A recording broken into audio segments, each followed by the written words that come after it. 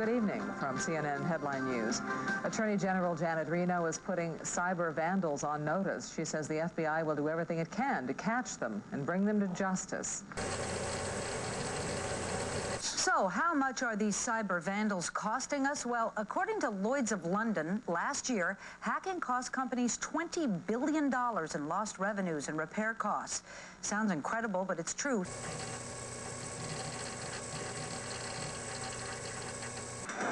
You've been hearing about whiter whites and brighter colors for years. So which detergents really deliver? Find out.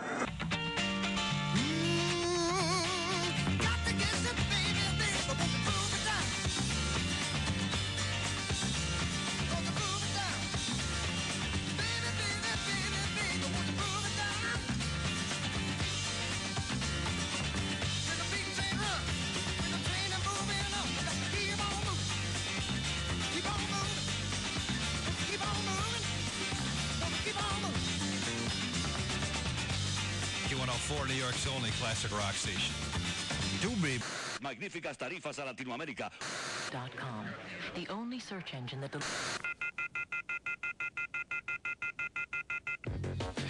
Well, somebody who certainly knows something about the difference between criminals and hackers is someone we've been talking about for many, many years here on this program. He's the center of the whole Free Kevin movement, and of course that would be Kevin Mitnick himself. Kevin, are you there? I'm here. How you doing? Doing a lot better than I was a few weeks ago. Or a couple of years ago, even. When you first went in, the net was a completely different place, wasn't it?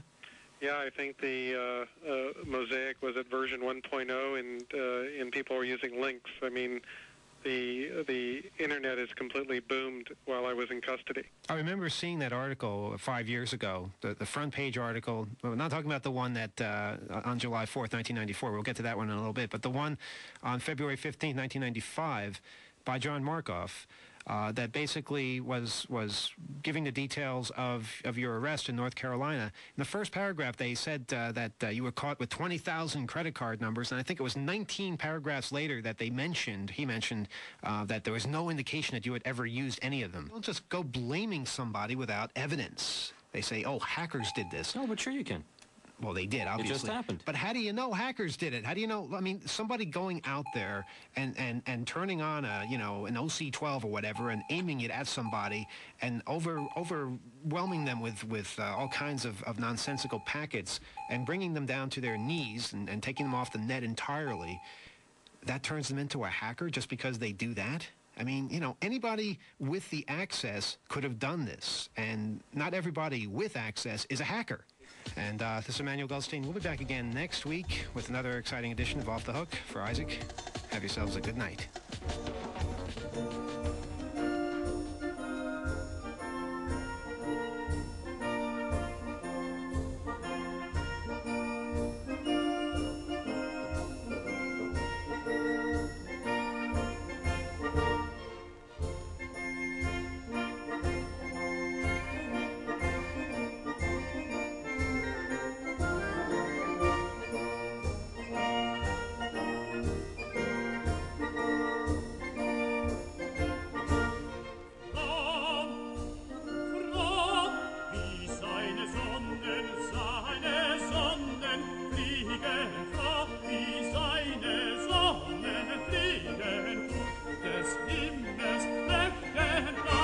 I'm Eugene E. Kashbarev.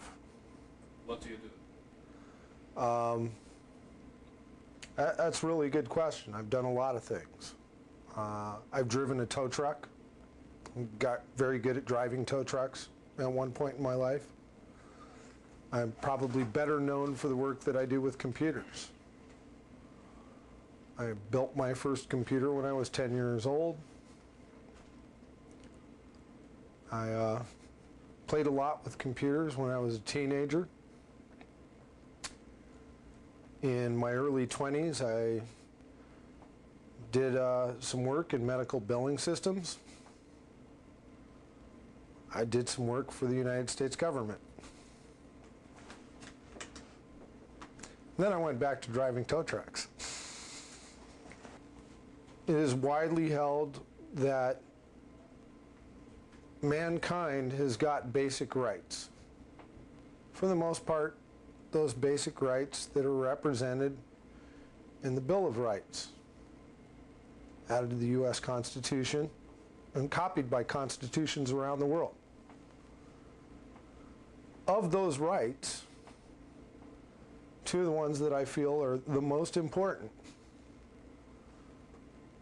are the freedom of speech and the freedom to privacy. Both of these rights are the freedoms of communication. And I believe strongly in those rights. The internet has been a societal revolution. And the reason the internet's been a societal revolution is that it has changed the way, fundamentally, that we as a worldwide society communicate. Many people feel that the internet is a free international communication medium, when in fact it's not. The internet as we know it today is controlled by the United States government.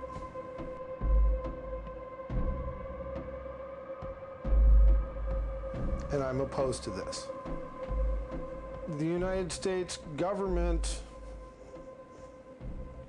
through its contracts and programs, controls everything from IP address allocations to who has overriding authority over the domain name space. In addition, they govern how the Tier 1 internet providers can do business. Ultimately, this ends up translating to total control of the internet.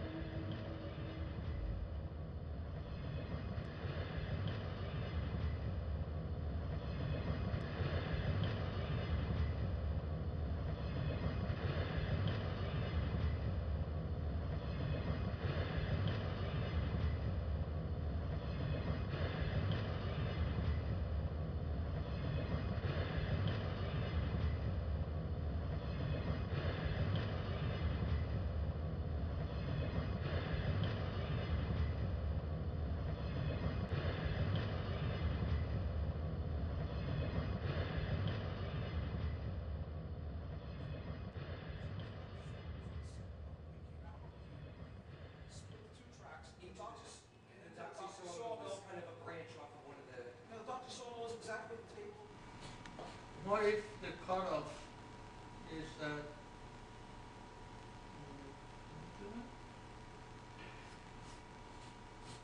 you see, if we got rid of this switch and these two tracks, 3 tracks including the pink one, rose 2.5 inches, then we could duck underneath them here, only 1/2 inch down. So the Gifford City approach rises to here and then falls again. Not to let this guy get through, but to let the Alvar cutoff get through under this edge. Right. That's correct, yeah. A lot of electrical engineering hackers joined the club to work on this, or its predecessor. This is an electromechanical system. Suffice it to say that this control system was an attraction to the sort of people who liked logic problems and switching circuits, and the same kind of people were attracted to computers when they first became available. So a great deal of computer hacking, that is to say independent research as it were by students, originated out of the MIT club, where the students were already here working on the system and also on our own telephone system. There was a computer available in one of the buildings next door to the original club that had a nice big round display on it, and this was used to make a program called Space War, which was sort of an early video game, which had little rocket ships and a sun. And this was fairly sophisticated in terms of one version of it had a real-time diagram of the solar system where all the stars were and so forth. And, the sun had gravity, and if you fired a projectile from your rocket, it curved inward toward the sun due to the gravity and so forth. So it had all that, these basically high-tech features, and it was considered an intellectual challenge, I think, to add these features. And other people involved would say, "Oh, that's neat. You know, could you make it do such and such?" So it was always a case of. Peter Sampson actually added the entire celestial firmament, all the stars in all the correct place, slowly precessing across the back. Right, and so this was considered a very admirable thing to do something that was intellectually challenging. I came to MIT in 1958. Actually, the first thing I did when I came to MIT after checking in was to go to the freshman activities midway and found the Tech Model Railroad Club, and sort of never left. Computer hacking at Merck started with the TX0. We just had this very capable computer of its day. The telephone system security was mostly security by obscurity. That is, the assumption that people wouldn't understand it well enough to exploit it. And so you get a bunch of MIT students for whom understanding how things work is a major goal in life. You're describing as sort of the principle of the attractive nuisance.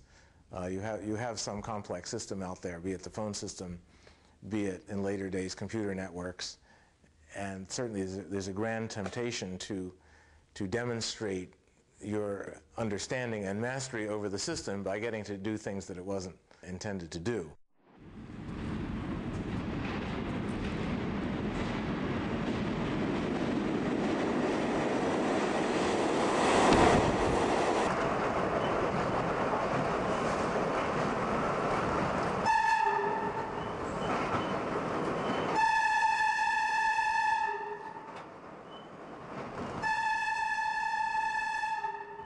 Four or 5 years ago, I got my first computer. It was a used 486 SX33. Didn't even come with a CD-ROM drive. I had a little 13-inch monitor. I paid about $800 for it. I loved it. I really did. And the first thing I did when I got it home, I took the thing apart and I put in a CD-ROM drive. I was like 11, 12 years old. It was the first thing I did before I even turned it on, and I just fell in love with them. I mean, it's something that I absolutely love to do. After that computer eventually broke. My mother got a computer, a Dell Pentium 200 with all of 32 megs of RAM and Windows 98.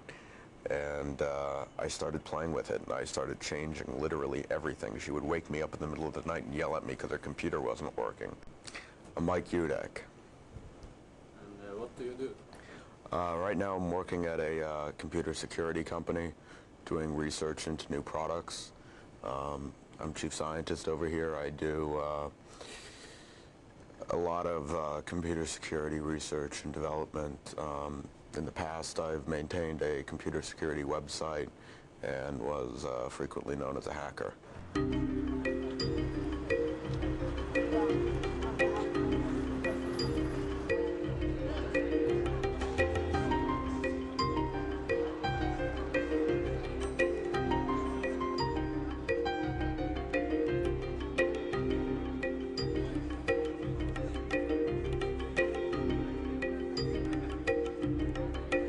A definite community, but I think that the community is more made up of people who wish to be hackers than it is of actual hackers, the public community at least.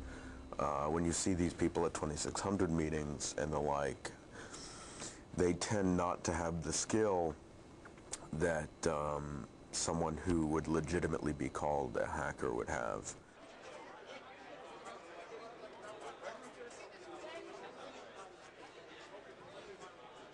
Talk to a lot of people in the area, a lot of people I can't really talk about who have done things that they shouldn't have done, whether they be gray hat, black hat, or white hat. Some of whom have been arrested, some of whom have not. It's a difficult area to be in, especially because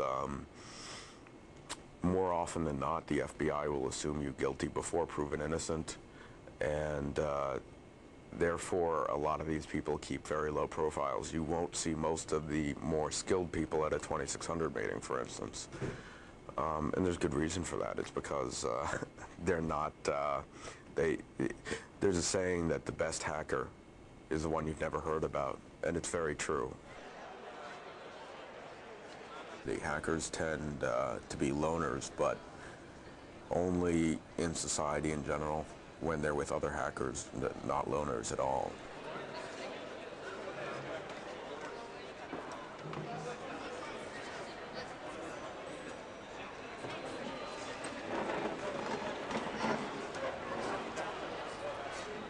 Oh, that's what it is, the pencil. You wedge a piece in there so that it doesn't reset. You're holding down the button, you're holding down the pin, so that it won't do the hardware reset. Yeah, when you buy that, the thingy, the Machip, that like, the one you just talking about, they come with a little spring from this, this hole. I think the case against Emmanuel and against the others who have released the DVD crack is ridiculous. You don't sue people when they post a vulnerability to bug track. You thank them.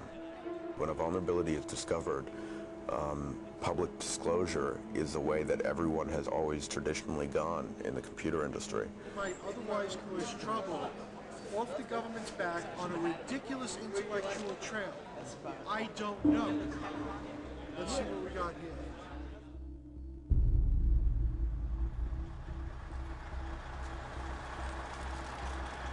I consider most of the people here in one shape, way, or form hackers, because hackers doesn't just apply to computers. I think it applies to everything. It applies to people who can talk their way out of situations. It applies to people who can take two different pieces of equipment apart that have nothing to do with one another and make a different piece of equipment out of them. I think they're all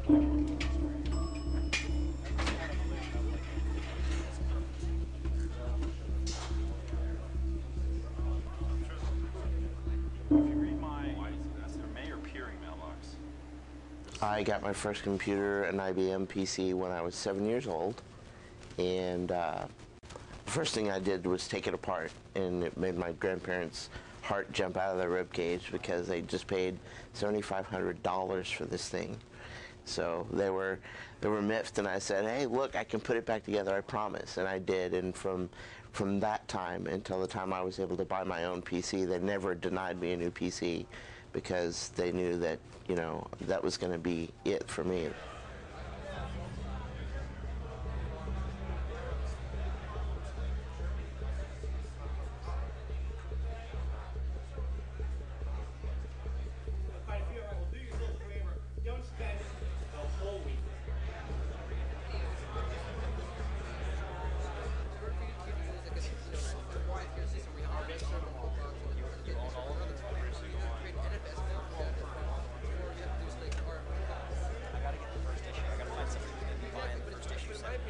share the knowledge has always been the watchword of TAP, the Technological American Party, which was a newsletter I published for many years. It died out in '84, just as 2600 magazine, the Hackers Quarterly, started up. And so the torch has been handed off and carried, as it were, by 2600 magazine. You are in New York, which is an activist center, primarily because you have a large population to draw from, can get together from the various boroughs. They're just a subway ride away. But mostly because New York is the communications capital of America. All the TV networks are here, the news organizations are here, and if it's going to make noise anywhere, it's going to make noise in New York. And so because it's the communications capital, we get all these political activists, and they happen to come to the technology convention of ours. They get up and they bring their politics into our technical sessions, and so it seems like it's a more political convention. Ask the people running it. We'll go, politics? Huh? What?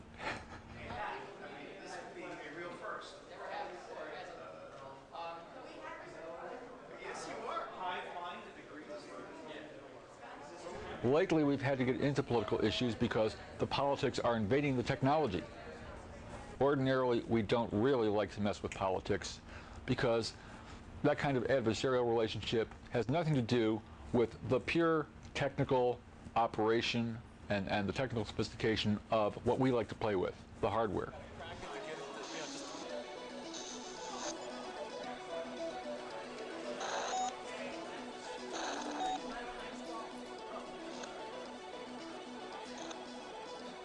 All hacking is hacking away at a computer keyboard until it does what you want it to do. That's all. Our proper title has been usurped by the press and handed off to these 14-year-old twerps that crack into system security, and we call those people crackers because they crack system security. Some of the things that they're planning to do on the hacktivism front are great, such as providing internet access for the Chinese. It's almost like they're closed off on a local network rather than the huge global network. They don't know what's out there. They have no idea. They haven't seen the tip of the iceberg yet.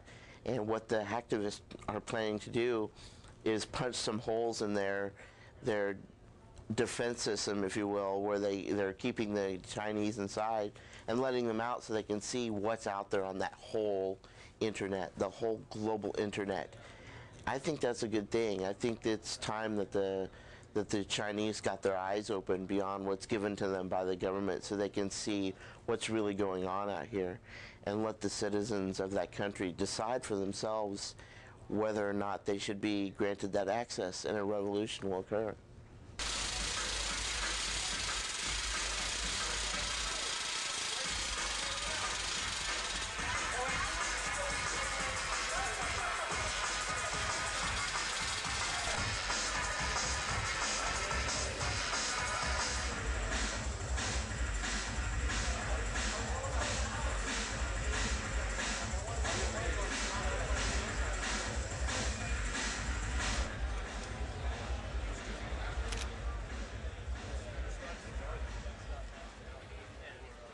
District Attorney has said that I am probably at most just facing a fine.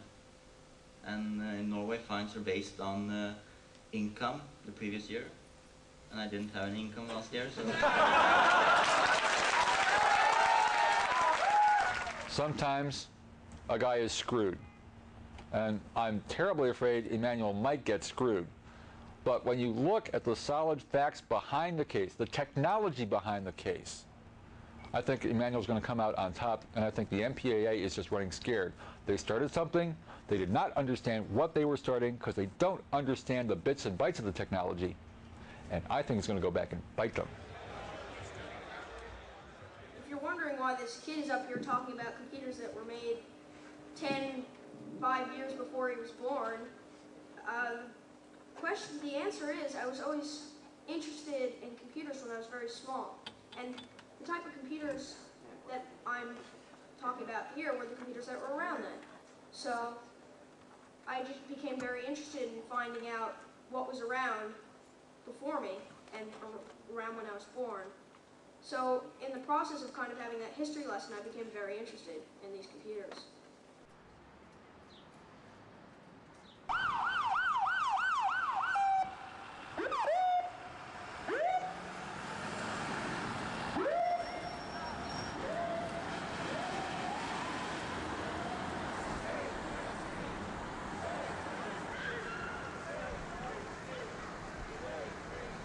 gotten involved in this case because we really see it as a fundamental threat to our most basic civil liberties in this country. Save free speech! Save free speech! Save free speech! Save free speech! Save free speech! Save free speech! Save free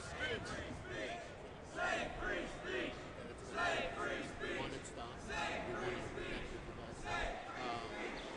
It's not protected speech. It's an act in connection with a theft. And that, I don't believe, is free speech. But this is. And they're absolutely entitled to their opinions.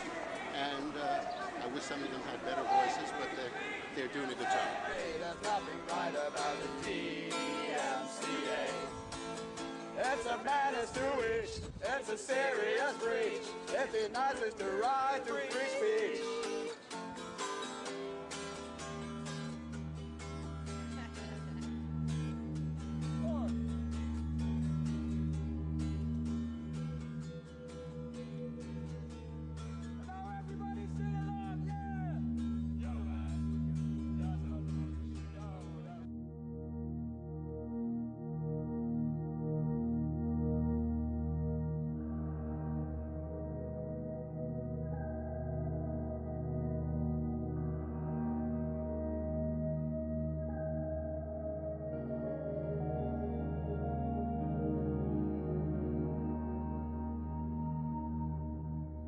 I don't necessarily think it's a counterculture. I think it's a part of culture. I believe in socially responsible hacking. Technology and the deployment of technology is a great force that is affecting the daily lives of everybody in our society today more and more every day as technology speeds forward. The employment of this technology in our daily lives brings up real issues. Issues that pertain to those basic human rights we hold, those basic human rights of communication. Now, on the one hand, the development of the laws, the accepted societal norms which control that technology is driven largely by commercial interests.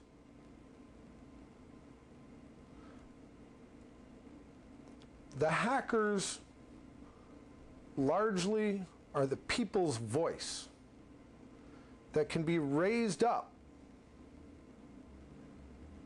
to have an effect on the development of those rules, those laws which govern the deployment of the technology for the people, not for the commercial interests.